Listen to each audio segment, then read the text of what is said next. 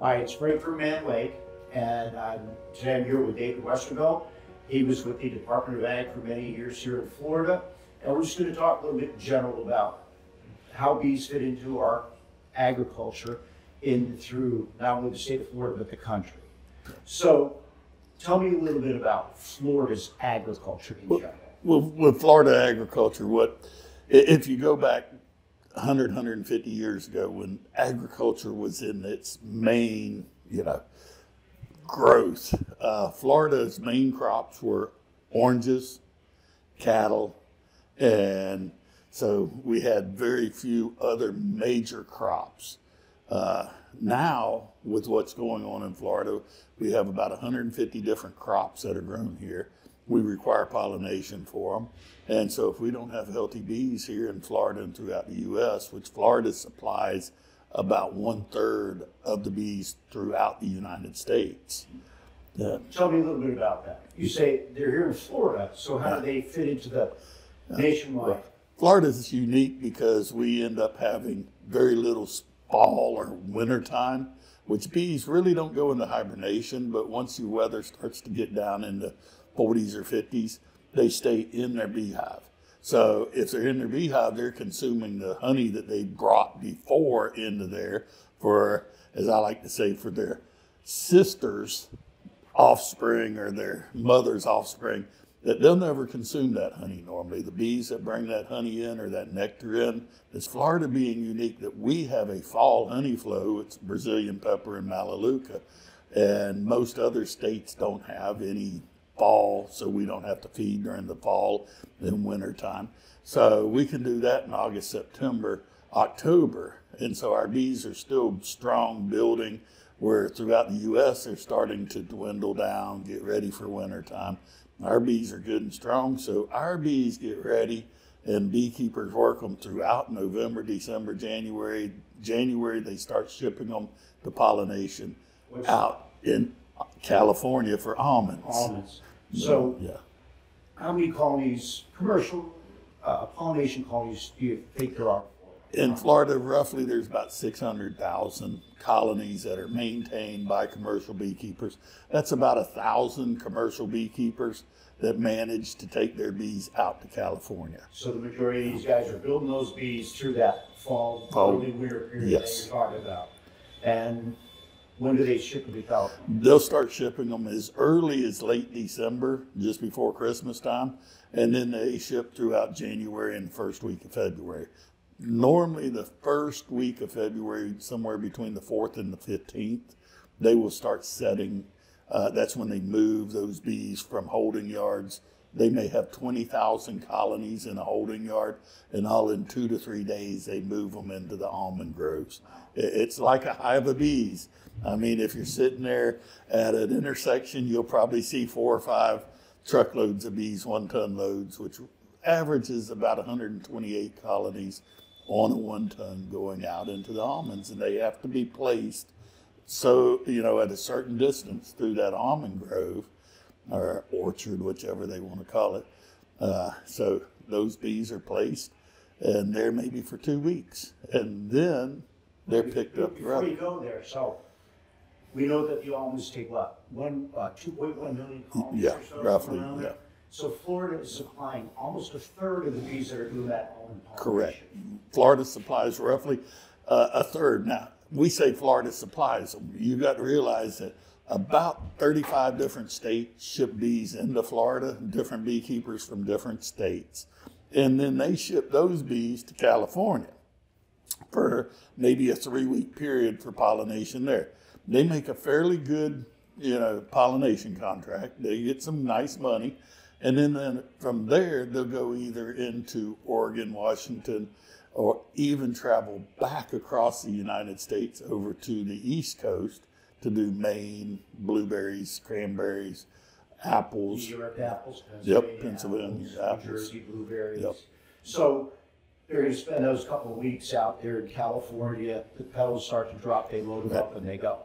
Yep. So and you said that the bees don't necessarily, they're not all here in Florida, but they come into Florida. Correct. So when we say, oh, they're in Florida, they could have come from anywhere because they have to be moved around. They come here to build. Yeah, they come in here to build. Florida requires that those bees, if they're not already registered in the state of Florida, they have to be inspected from the state they're coming to. We have an inspection program, and that inspection program for the state of Florida, it's pretty important. You know, it's run by the Florida Department of Agriculture, and our apiary inspectors here in Florida are, I'm going to say they're the best out of the United States. They're very knowledgeable of the bee industry and also plants and the diversity in agriculture. So when you think about those 35 other states, or maybe 37 different states that ship bees in, those bees have to be, you know, managed bees under commercial, and they may be put on a semi with 670 other hives that are brought into here. So we need those pieces of land that we can place those bees to. That's why it's important to have a healthy environment here in Florida. Right, right. What would you say as far as, I don't know if you put a dollar value on it, as far as pollination, what bees do for us? In Florida, it's unique because we have roughly about 130, 135 different crops that are here, that about probably 35% of those require pollination. And when you think of citrus, it used to be our largest, one of the largest industries we have here. Really only about 10% of citrus require pollination. Those are your specialty fruits like your tangerines, bercots. They don't require pollination for your round juice fruit or your grapefruit and everything. But we love that honey they produce off of citrus, or what we call orange blossom honey. And fantastic honey. It's getting more rare every year because of the loss of citrus, because of citrus greening. Right. And yeah, we've lost a lot of habitat in Florida also because of the increase in houses here. Now, with that going on, we have, since 2012, we've got backyard beekeeping protected in Florida because of the right to have bees in your backyard. It's, as some people like to call it, it protects the hobbyist. We call them backyard beekeepers because they're very important also, because those bees in backyards are pollinating the backyard gardens or the freedom gardens. Why don't we just rely on them? Why do we need honeybees? Well, honeybees are very unique, again, because they're generalists. They will pollinate almost anything that has that pollen there. They gather the pollen that's feeding the young larvae in the beehive. The bees themselves don't normally consume very much pollen, but the larvae from their little sisters that are growing in there in the beehive have to consume equal amounts of pollen, meaning that if one cell of brood is produced, or baby bees, it takes one cell of pollen. So that's a lot of protein. It would be like us going out every day and buying 10 pounds of ground beef in order to feed your 10-pound baby. Yeah. And it's the same thing. With honeybees, because they're generalists, they will pollinate everything from apples to zucchinis. So, and anything in between there. So with your native pollinators, they're specialists in like alfalfa, or they're specialists that are just strictly for cucurbits, which are your squash and those variety of plants. So Florida we have eastern blueberry bees, we have squash bees or cucurbits, we have everything you can think of, but we've got such a variety of now row crops that we need honeybees for pollination. So with the big monocultures out there, the native bees couldn't do it anyway. That's correct. Or because we have hybridized plants so that they require honeybee pollination instead of what would have normally pollinated it. That's big. Yeah. So obviously honeybees play a very important part in our agriculture, in our daily lives. And a lot of people, I don't think, really realize that. They think honey first, pollination second, but really, if you think about it, it's totally the opposite. One of the projects I worked on about 12 years ago was trying to figure out the value of a honeybee and the value of just what you said. What is the value of honey as opposed to pollination? If honey's selling for $1 a pound, pollination is worth $200. It's roughly 200 times the value. We can live without honey. Yeah, we can live with that. It would be hard to live. I'd be a lot healthier because I'd lose probably 100 pounds. But what I will say is we did figure out, going back to about 2012, the value of a honeybee just in almonds for pollination is worth about a nickel. So each bee. So if you think of a hive of bees, there's about 2,000 of them every day that are going out for pollination.